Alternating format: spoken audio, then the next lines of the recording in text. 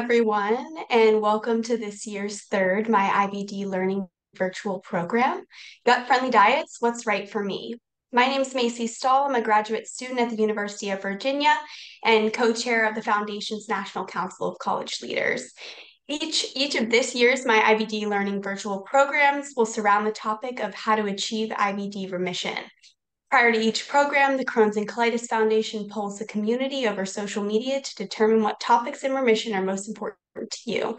You chose and we listened, so our third program of the year is focusing on IBD diets.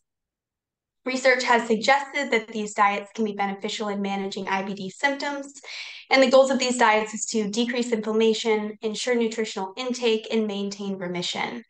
So tonight you'll hear a brief overview of recommended IBD diets, the difference in diet during remission or during flares, and how to communicate with your doctor regarding diet. The information shared is meant for educational purposes only and should not replace any advice or guidance from your own healthcare professional. The program will be recorded and posted on the My IBD Learning webinar website, crohnscolitisfoundation.org/myibdlearning. And everyone who registered for the program will also receive a link with the recording next week. We want this to be as interactive and engaging for you as we can make it, so we encourage you to submit your questions through the Q&A box. This can be found in the lower part of your screen. And following our expert discussion, I'll moderate a Q&A session with all of our panelists, and we'll address as many of your questions as we can at that time. Just want to give a little bit of a shout out to our sponsors. Tonight's My IBD Learning webinar is generously supported in part by a sponsorship from AbbVie. Additional support is provided through the Foundation's annual giving program and donors. So on behalf of the Crohn's and Colitis Foundation, thank you all so much for joining us tonight. We're super excited to have you. So let's talk about our expert presenters. Tonight we have Dr. Harry Thomas and dietitian Stacy Collins. Dr. Harry Thomas is a gastroenterologist at Austin Gastroenterology. His clinical interests are inflammatory bowel diseases, and he served as a site principal investigator for multiple clinical trials in Crohn's disease and ulcerative colitis as well. He's active within the Crohn's and Colitis Foundation and serves as co-chair of the National Scientific Advisory Committee's Patient Education Committee. He's also a member of the Austin Leadership Board and chair of the Austin Mission Committee. In addition to all that, he serves on the board of directors of the People's Community Clinic, a federally qualified health center in Austin, and is on the board of Texas Society for Gastroenterology and Endoscopy and the Digestive Health Physicians Association. We're also so excited to have Stacy Collins here. She's a registered dietitian with the J-Pouch herself, who's currently working and learning as an IBT dietitian apprentice at Cedars-Sinai in Los Angeles, with the intention of expanding registered dietitian accessibility to people who live with IBD. She owns her own Texas-based virtual nutrition private practice, where she works primarily with people who have Crohn's disease, ulcerative colitis, and microscopic colitis. She has a special interest in working with people to help them feel nutritionally supported throughout their IBD surgical journeys. She really enjoys collaborating with other healthcare professionals and patients through research and volunteer efforts to help amplify the patient voice and integrate dietitians into existing GI care teams so that patients will always have a trusted resource to be able to answer the question, what can I eat with IBD? We truly understand the importance of your questions and want to ensure we can answer as many of them as possible. Tonight, we also have the honor of having dietitian Lori Beacon monitoring the Q&A box. Lori Beacon is a registered dietitian who has worked in the acute care setting at Scripps Green Hospital for the past 14 years, and she's currently working in the outpatient gastroenterology clinic at Scripps Clinic Torrey Pines. Lori specializes in working with patients with a variety of autoimmune diseases with a primary focus on inflammatory bowel disease. She's been fortunate enough to do research and work alongside Dr. Konajetti for the past 3 years with the hopes of shedding light on the profound connection between medical management and nutrition therapy for gastrointestinal diseases. If you have a question for Lori, please type it into that Q&A box and she'll do her very best to answer as many of questions as she can. Keeping in mind she might not be able to address every question. Following the conversation, though, with Stacy and Dr. Thomas, Lori will join us for the Q&A session. We're so excited to have all of our speakers here. Here are presenters' disclosures. Wonderful. So now we're going to get started with our conversation on gut-friendly diets. So I'm going to start with Dr. Thomas. Many patients often struggle with making good food choices and find that what they eat really can play a role in managing their symptoms. So at what point would you suggest in their IBD journey that a patient would want to consider trying a specific IBD diet? Yeah, thank you, Macy, for that great question. Thinking about diet, we can think about different phases of a patient's IBD journey. So, the patient initially presents with IBD, and typically they have pretty increased disease activity at that time of the initial diagnosis. And that's certainly time to start discussing diet and potential dietary changes. Then, hopefully, with a combination of diet and or medications, the patient then enters a period of remission where their clinical symptoms are improved and their endoscopy findings are also improved. And during that remission phase, we want to kind of maintain the remission by continuing medications and ensuring appropriate diet at that time. So that's that second bullet point here, the remission. Now, IBD is a disease that's chronic, and patients can have periods of relapse or, what we term flare-ups. So during those disease flare-ups is a time when we may have to make dietary changes again, somewhat similar to the dietary changes when patients may have originally presented with their diagnosis. So that's back to the active disease, the first bullet point on this slide. So those are broadly speaking the times to consider diet. And then the other kind of special situation, which we may have the chance to discuss this evening, is around the time of surgery. So there are certain changes that we can make regarding nutrition prior to surgery, during the perioperative period, and then immediately after surgery that can optimize patients' outcomes if they do end up needing the surgery for their inflammatory bowel disease. So broadly speaking, those are appropriate times to think about dietary interventions. Wonderful. Thank you so much for that info, Dr. Thomas. And kind of building off of that, Stacy, would you mind then telling us a little bit more about some of these diets that are commonly prescribed for IBD patients, and also those diets that might work for children who have IBD as well? Sure, Macy, this is such a great question. So firstly, it is important to acknowledge that there is an existing overlap between GI diseases and eating disorders, which are not choices, they are mental diagnoses.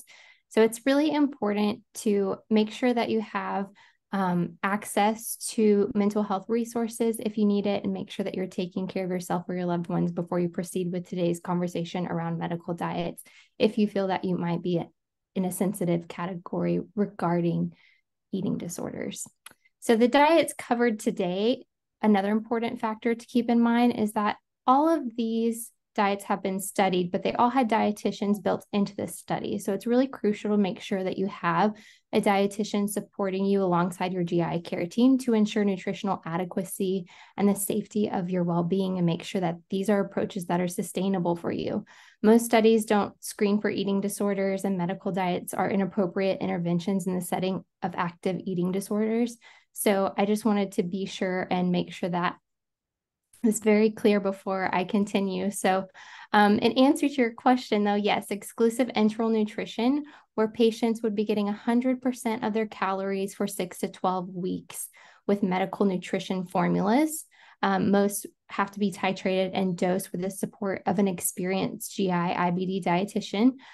These are more commonly prescribed diets in children than adults, simply because exclusive enteral nutrition, 100% of your calories from these formulas, has shown to be steroid sparing. And so since kids are still growing and may be hesitant to start steroids because they can be kind of, a harder intervention on bone health, we want to continue to optimize the patient's nutrition status and their disease status. So EEN tends to be more recommended in children than in adults. Additionally, SCD, or the specific carbohydrate diet, and Crohn's disease exclusion diet have both been studied in children and adults as well, and have been shown to be safe for all populations. More studied in Crohn's disease is the Crohn's disease exclusion diet, the specific carbohydrate diet, the Mediterranean diet pattern of eating. It's more of a pattern and an approach rather than a rigid set of guidelines. As I mentioned, exclusive enteral nutrition and partial enteral nutrition, where you would be getting about 30 to 50% of your calories from partial enteral nutrition, not exclusive. More studied in ulcerative colitis, we have low fat, high fiber, exclusive enteral nutrition as well. But in patients with acute severe ulcerative colitis, where they may be hospitalized very acutely, very in a short-term kind of frame between, one day they were fine and 3 days later they had an acute onset of a disease flare. In patients who have undergone IPAA or J-pouch surgery, the Mediterranean diet style pattern has been studied, along with more fruit, that has been shown to increase microbial diversity of microbes in patients who have undergone J-pouch surgery.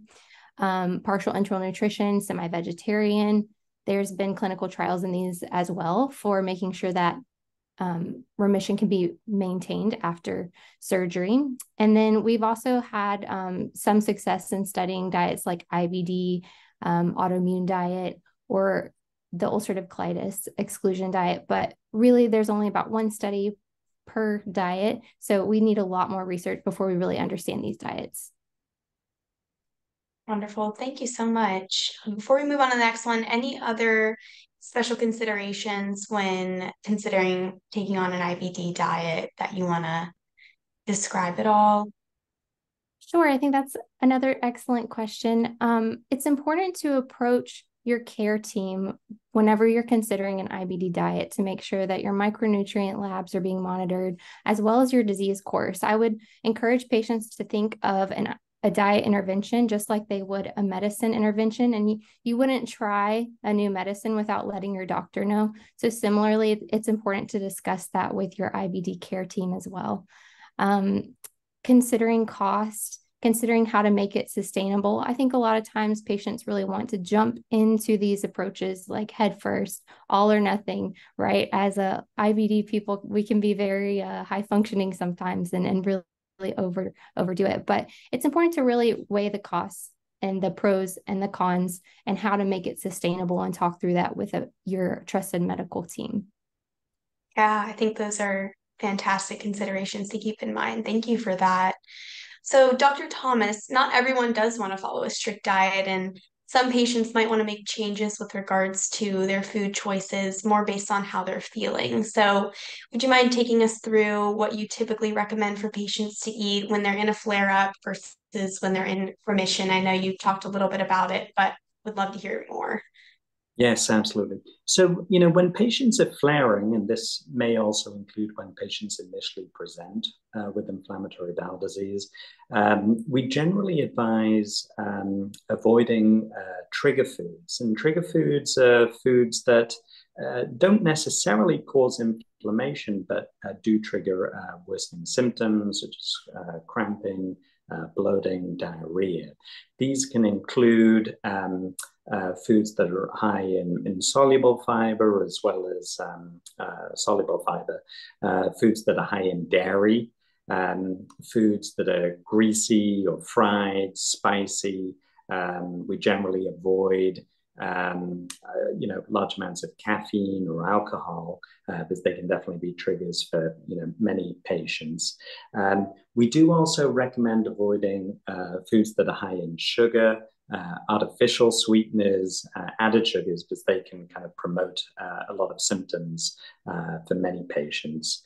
And then high fat. So generally during a flare, we lean towards the foods that are listed here in this middle column on the slide. So lean proteins, white meat, fish, plant-based proteins such as tofu, and then healthier fats such as avocado, olive oil, nut butters. Now, fiber can be consumed during a flare, but we think more about well-cooked vegetables rather than raw vegetables. And then in terms of grains, sourdough can be kind of easier to digest, white rice, white pasta.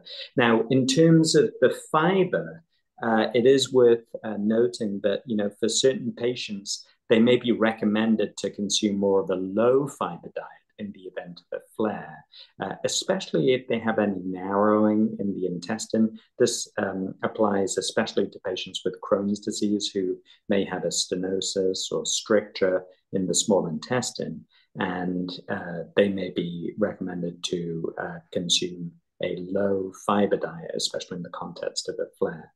And it is important to, stay focused on hydration with electrolytes, oral rehydration solution, etc.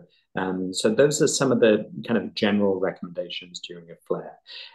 Also, small meals. So, 4 to 6 small meals per day. And really focusing on adequate protein intake, because during the flare your body actually needs more protein than during the steady state remission, and aiming for that diversity in the diet.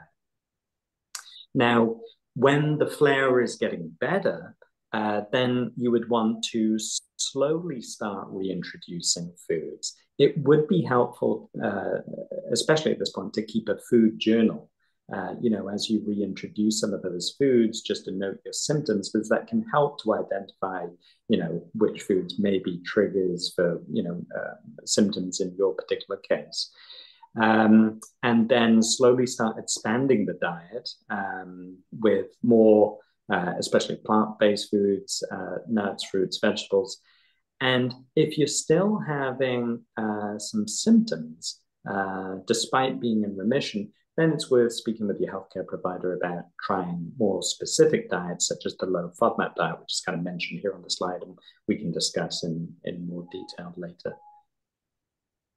Fantastic. Thank you so much for that. I think it's great just to know that, your diet can adapt with how you're feeling, and it's not just not something you have to follow all the time, even when you're flaring. So that's fantastic.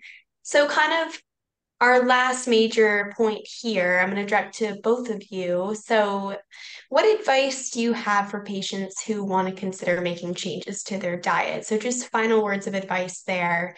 Stacey, I'll start with you. Would you mind sharing just those final points to keep in mind when it comes to making these changes? And then Dr. Thomas, if you don't mind just talking a little bit about what questions patients should be asking their doctors about diet at their next visit.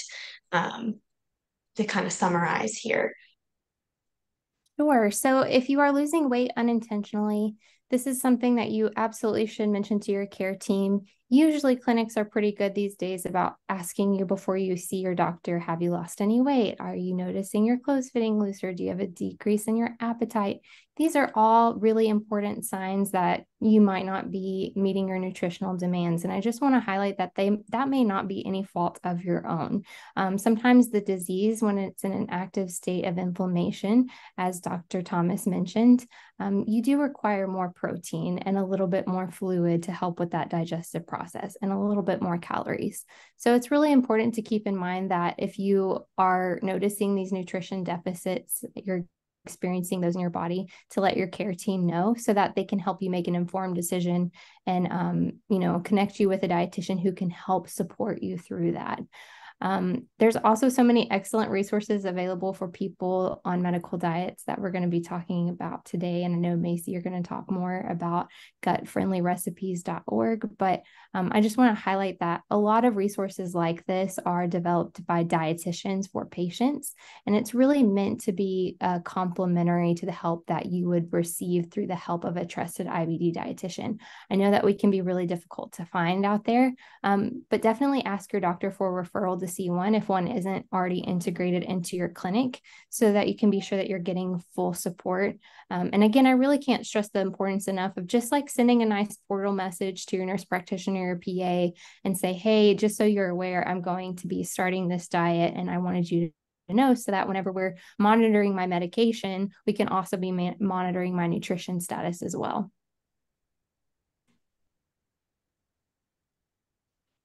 Awesome. Yeah, and Dr. Yeah, if you want to just pinpoint some of those questions to chat with your doctor about, that'd be awesome. Yes, absolutely. I completely agree with everything Stacey said. I think in terms of questions to ask your IBD care provider, I would, lean on them, because they're going to be the ones who know most about your disease history, your current disease activity. So they really should be able to guide you. I've certainly seen patients in my practice who tell me they, 10, 20 years ago, they were told to avoid nuts and seeds, and they've been, following those recommendations kind of religiously all those years, when it may not have necessarily been, mandatory for that particular patient. Our thinking about diet has changed over the years, and it's definitely worth asking them, if you need to be on a low fiber diet or if there are any other diets that are recommended given your disease activity at this present time. The second bullet point here is very important. Frequently we will check these specific nutrition-related labs at the onset of disease and then periodically thereafter, as well as bone mineral density scans to check for any signs of reduced bone mineral density or osteopenia, osteoporosis. And depending on the baseline values, we may need to repeat that at certain frequencies to get a sense as to how the patient is doing in terms of their nutritional status. So that's very important.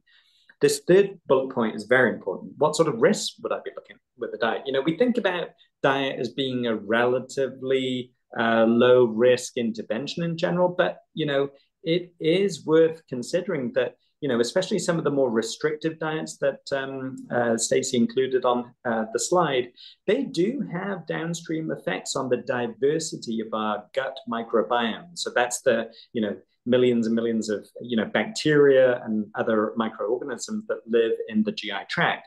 And although, for example, the low FODMAP diet can certainly improve certain symptoms, bloating, diarrhea in patients with inflammatory bowel disease as well as irritable bowel syndrome, we do know that it does have an effect on decreasing the diversity of our gut microbiome. So it's, there are, pros and cons, risks and benefits with certain dietary interventions, just as there are with medications, albeit different.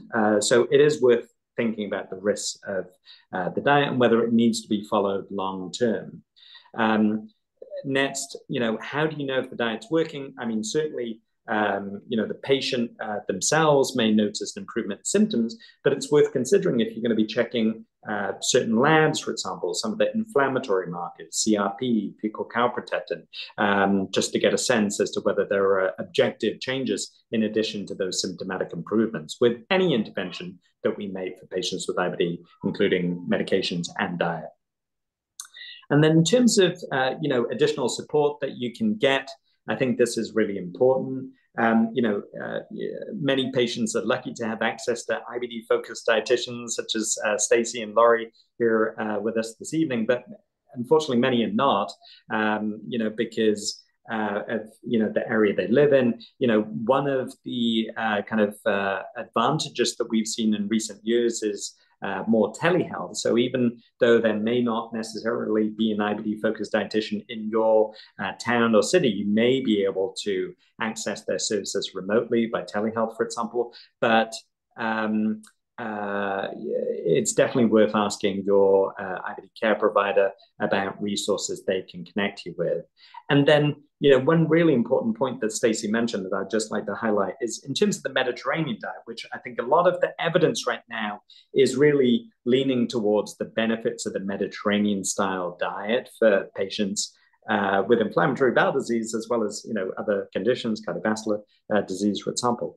It's worth remembering, just as Stacey mentioned, that this is a Mediterranean pattern, not just a diet, but lifestyle. So in addition to focusing on, olive oil and, whole wheat grains and fruits and vegetables, it also includes, eating with others, physical activity is tolerated, eating slowly, mindfully.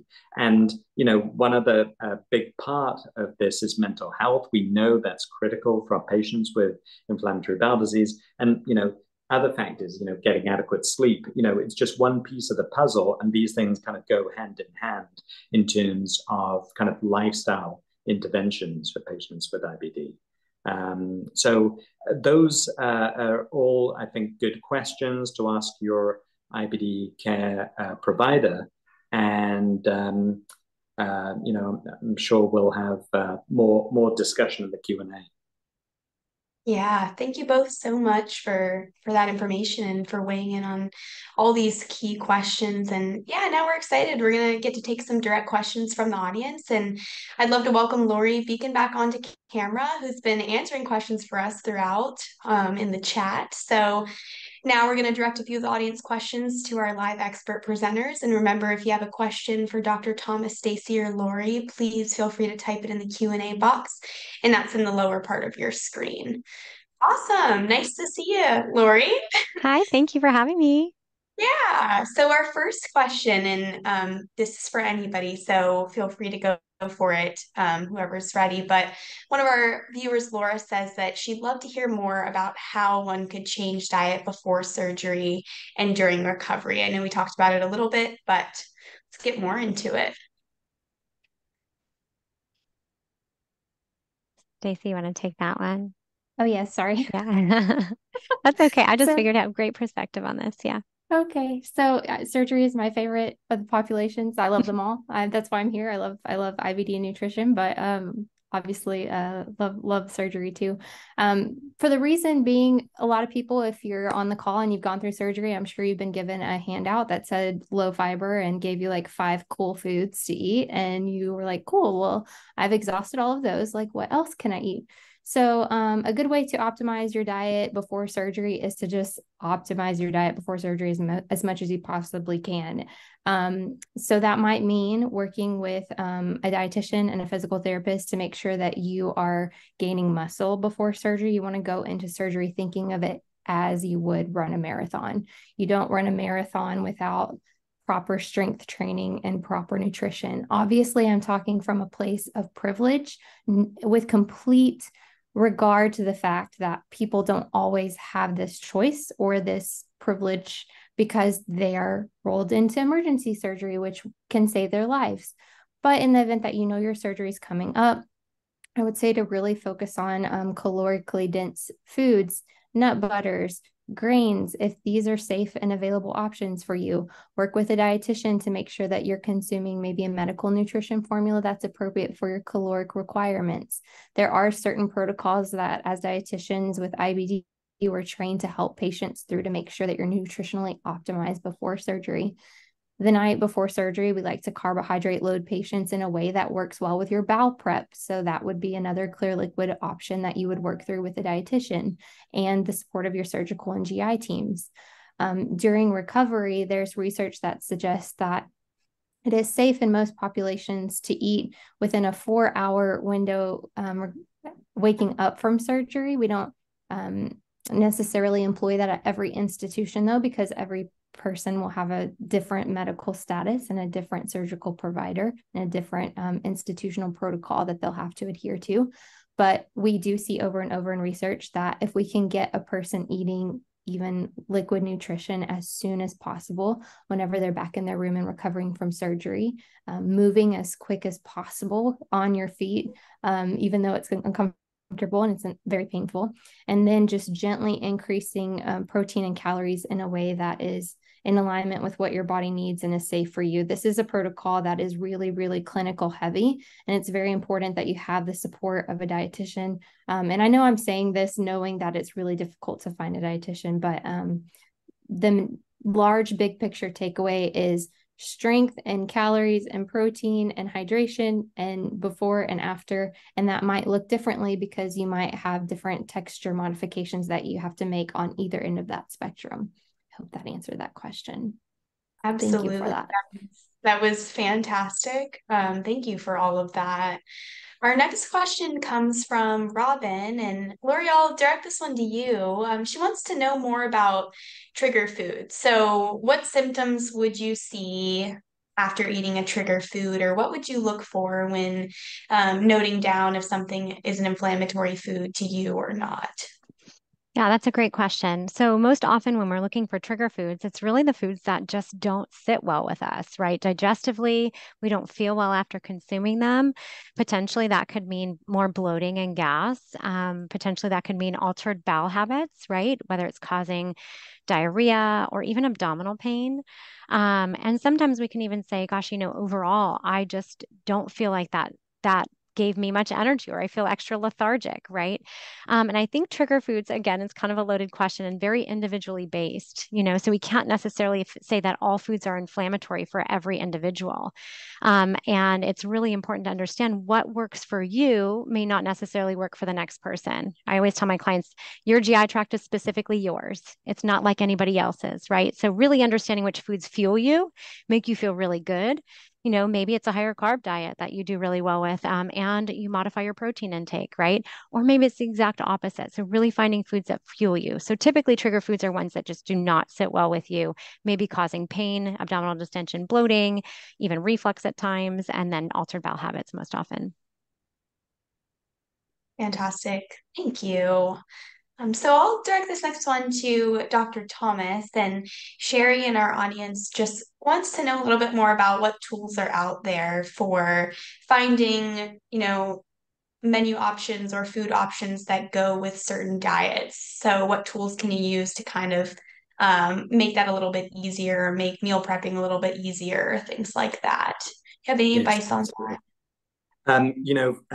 We are very lucky to now have a resource through the Crohn's and Colitis Foundation, which is a gut-friendly recipe finder. And this is just a great breakthrough. We've worked quite hard on this over the last couple of years or so, and it just went live within the last year. The website is crohnscolitisfoundation.org /gut-friendly recipes. And this is really very nice indeed. So basically, you can go to this website, and then it has lots of different recipes that are broadly categorized under different styles of diet. Some of the diets that you saw in Stacey's slide, Mediterranean style diet, specific carbohydrate diet, etc. And you can search based on your own individual, dietary exclusions, the type of meal, the type of diet that you're interested in, special occasions, and it's really very nice indeed. So if you haven't seen this already, I would strongly encourage you to check it out. Yeah, I can personally attest as well. Literally life-saving when it comes to recipe planning and getting out of, a food rut when you're stuck in the same recipes. So would highly recommend that tool as well. Thanks for talking a little bit more about it. I think it's a great resource. So next question comes from Rocky in our audience, and maybe we'll bounce back to you, Stacey, but feel free anybody to answer. If a person has Crohn's or colitis with constipation as a symptom, would that differ in your deciding factor of diet choice, or kind of how would you take that into account? Absolutely. This is a fantastic question because so often when we talk about IBD, we're talking about frequency and urgency of symptoms, but that's not how it's presented and experienced with a lot of people with IBD. So I always want to talk about fluid whenever I'm talking to patients who have constipation issues. And that's because fluid is really important for making sure that things continue moving through our GI tract. So making sure you're aiming for about 3 liters of water a day if you don't have any kidney issues, if you don't work with a nephrologist already. That's kind of a good rule of thumb. It's also important to consider movement. And I know these sound like very basic interventions, but they're very powerful whenever they're implemented and sustained over a period of time. So I'm very guilty of sitting at my desk like a gremlin and having to set timers to get up and walk and move about. But it's really important to do that for your GI tract as well. Another thing to consider is fiber in your diet. So sometimes people have experienced negative outcomes with fiber, but what we know is that fiber and texture diversity in the diet, as long as you don't have stricturing disease and need that to be heavily monitored and individualized, generally speaking, fiber diversity and texture diversity in your diet is going to really promote both contraction of the smooth muscle of your GI tract to keep moving those waves of peristalsis, of digestion along, so that the food is continuously moving. So if you're eating, a few of the same foods over and over, we'll use the example of a grain, say rice. Maybe you could switch that out for oats or sourdough and include it with another high fiber. Maybe it's not a salad for you. Maybe you're just going to do some really nice cooked down squash. Maybe you're going to do, some raspberries. Like try to diversify your diet in a way that, little swaps at a time, but try to avoid eating the same foods over and over and over and over, because I know we can all be guilty of falling into that, and it can be really protective. But on the whole, fiber diversity, texture diversity is going to help, along with movement and fluid. Fantastic suggestions there. Lori, I'll send this next one to you. One of our viewers is a vegetarian, and they're wondering how they should balance things like dairy in their diet and making sure that they're getting adequate protein without eating meat. Absolutely. Great question. Yeah, most often it kind of just depends on what your body's most receptive to from a protein source. Our primary vegetarian sources of protein would be things like beans, lentils, legumes, nuts, seeds, tofu, tempeh, a lot of those, right? And if they're including fish, not sure if they are, but if they are, that's a great resource as well for a lot of lean protein. Having said that, modification of those textures can be really important, especially when it comes to things like beans, lentils, legumes. A lot of people kind of, either scrunch their nose up to it, saying it creates too much bloating and gas for me. Well, there's certain ways to modify, right? Whether it's soaking overnight, whether it's rinsing really, really well, whether it's blending or pureeing. Oftentimes we can tolerate hummus likely better than we can tolerate a full chickpea at times, right? So in those certain circumstances, we can modify the texture of the protein and really enhance it. There's a number of other things too. If you can't tolerate nuts and seeds really well, choose smooth nut butters in order to offer a lot more protein and get kind of the benefits from that standpoint. Adding these things to like soups and smoothies too, so it's not always just like having to eat them outright, right? They do wonderfully as we can blend them into soups and smoothies as well. So hopefully that's helpful. Awesome advice there for sure. Dr. Thomas, to you, I know you talked a little bit about getting blood work in the past to see how effective diets are for you. So, do you recommend comprehensive blood work to track things like iron and vitamin D? And if so, how often would you recommend that patients do those? Yes, thank you for that question. Yes, usually we do check those kind of micronutrient levels at least once a year for many of our patients with inflammatory bowel disease. So this will include the iron studies, and low iron levels can be associated with anemia that you'll see on the more regular blood work, such as the CBC, complete blood count. But the iron studies, give you more details about that. Then folic acid levels, vitamin B12, vitamin D, and then there are other micronutrients that are more rarely depleted in patients with IBD, including zinc and vitamin B6. And so I would definitely ask your healthcare provider, as to how often they want to keep an eye on those levels to screen for any deficiencies, because we know that those micronutrient deficiencies are relatively common in patients with IBD. Great advice there. And so, Stacy, I think this will probably be our last question for the night. What do you think about protein shakes? Do you recommend them? Do you not? What are your thoughts there? One of our audience members wants to know. This is a great question. And if you don't mind, I'd also like to kind of piggyback a little bit off of what Dr. Thomas was saying, because he made some really Yeah, great go for points. it. Okay. Absolutely. 100%. Okay, good. 100% in agreement with everything. I just also wanted to add that we never supplement just in case. We have to make sure that these are labs that are being monitored diligently. Because sometimes when we supplement just in case, we can cause other nutrients to be depleted. For example, zinc. A lot of times people are taking zinc, and it's not too uncommon to see copper deficiencies, and that can kind of result in heartbeat abnormalities. So we want to test, and we don't want to guess. So I just wanted to kind of piggyback off of that. But in answer to your question about the protein, yes, you can absolutely utilize a protein shake if you want to during a state of active disease flare, especially, or recovering from surgery. The issue with protein, however, is that anytime we increase protein in our diet, in any way, we want to increase fluid so that we're avoiding things like constipation. Oftentimes, as patients, if you experience a lot of frequency and urgency, you may not think that you're constipated, but there's actually, we can see on CT scans, there's still like a stool burden in the intestines. So making sure that anytime you increase protein, you're also increasing fluid. Most importantly, though, it's important that you're getting a supplement that is third-party tested.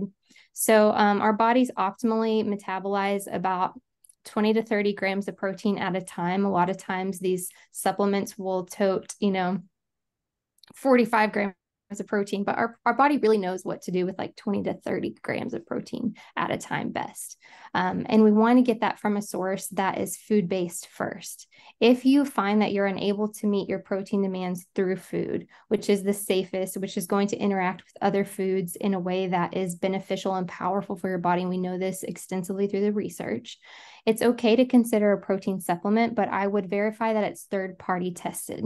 Not everything on the market is, most are not, and a way to ensure that it's third-party tested to make sure that all of the ingredients that are in the label is what's actually in the formula that you're consuming is to make sure that there's a label on the side that says USP certified, NSF certified for sports, so USP, NSF. Those are two telltale kind of labels that you can check to make sure that that protein supplement is third-party tested, because there's no burden of accountability for the government to regulate these things as vigilantly as we wish as consumers would happen. So it's important to make sure that it's third-party tested for that quality assurance. Fantastic. Thank you, Stacy, and thanks to all of you. This was such a great discussion, and I think we learned some super helpful information today that is super valuable. So the program comes to an end. Just on behalf of the Crohn's and Colitis Foundation, we encourage you to keep learning about IBD and to visit some of our helpful educational resources that are listed below. So first things first, the gut-friendly recipes, just want to plug that one more time. There's more than 500 delicious recipes on the Foundation's Gut-Friendly Recipes Guide. Super user interactive, great resource, would definitely check it out. To watch previous webinars and expert conversations, please visit crohnscolitisfoundation.org/myibdlearning. I want to remind everyone to please fill out the evaluation survey that'll be sent to you after tonight's program. We really appreciate the feedback and it'll help us plan future programming. So thank you all so much for joining our My IBD Learning virtual program tonight. Gut-friendly diets, what's right for me? Thanks to our speakers, and I hope our whole audience has a great rest of their evening.